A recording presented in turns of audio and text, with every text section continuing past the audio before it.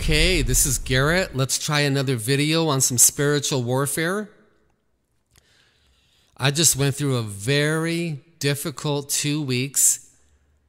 I would say yesterday and today are the first time that I felt okay, that I felt somewhat normal in many weeks now. Let me tell you what happened. Last week, 2 different nights, a demon choked me, and it hurt. It hurt real badly. 2 separate nights, this is happening.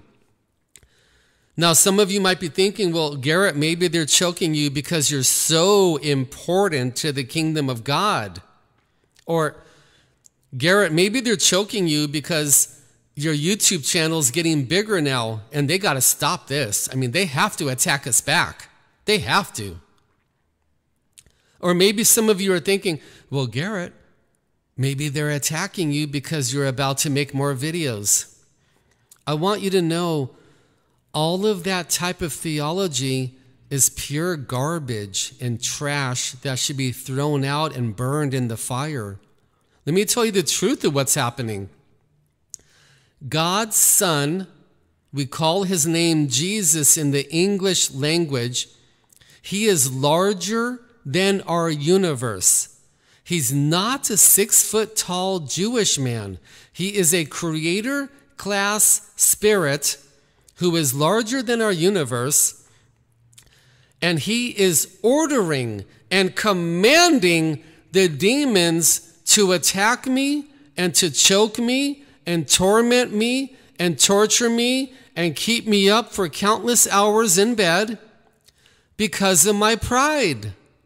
That's why you're under attack. You're not under attack because you're important. You are not important. I'm telling you, you are not important. Paul is telling you in the Bible, you are not important.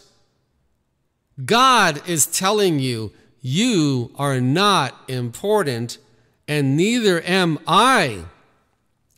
So pride is the #1 culprit why the Lord is ordering a spirit to come and attack us, so that we might humble ourselves and crush our pride and let the pride go, and to stop feeding the demon of pride, and to pray more, and to work on humbling ourselves more, and to show us that these evil spirits are real, and to help us to believe in spiritual warfare at a better level, and to give you some demonic experiences for your spiritual warfare knowledge, to teach you more and show you more, and that God might use you to speak to other people on the internet or on the cell phone or at work.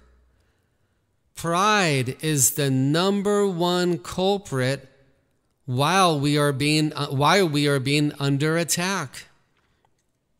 Remember, God's Son is ruling everything in creation down to the microscopic level, and that includes the evil spirits and all of the other entities out there that we do not know about yet, that we have never seen, that we've never heard of yet, but we're going to. We're going to be hearing about them. Jesus is ruling it all. All right. There's some true stories for you. I'm telling you the truth, what's happening to you.